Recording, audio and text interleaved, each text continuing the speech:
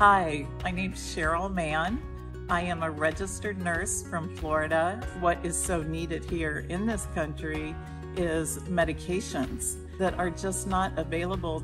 We were able to serve and to meet a community in Santo Domingo, and then we traveled 2 hours outside. The streets were dirt roads. They didn't even have running water. My family came with me, my husband, and my son and daughter-in-law who live in Ohio.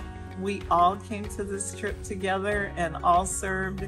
None of them are in the medical field, which is such a strength of theirs, to work with the kids and to have fun. There's just so many ways you can serve. If you just come with an open heart and a willingness, you will be blessed. Thank you, Hope, for making this possible to have this opportunity.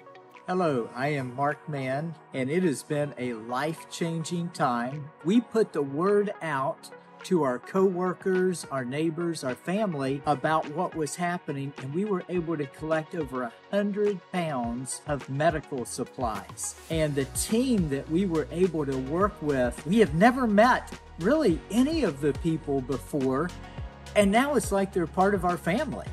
How beautiful it is to have an organization like Hope to organize the doctors, the nurses. Everything has worked well. It's like a well-oiled machine is what I compared it to. We just needed to show up and smile and give of ourselves. Our son served in Hope Youth Corps, and it just so happened that one of the couples here, their son-in-law served in Hope Youth Corps, and we're all together and sharing stories, and we've been connected for years, but didn't know it until we got here. I really believe we've been able to change others through what we've experienced here with Hope. Hey everyone, I'm David. This is Anna. We're the Manns from Cincinnati, Ohio, and we are so excited to be here. We've really been looking forward to having the opportunity to serve the community and our brothers and sisters in a different part of the world.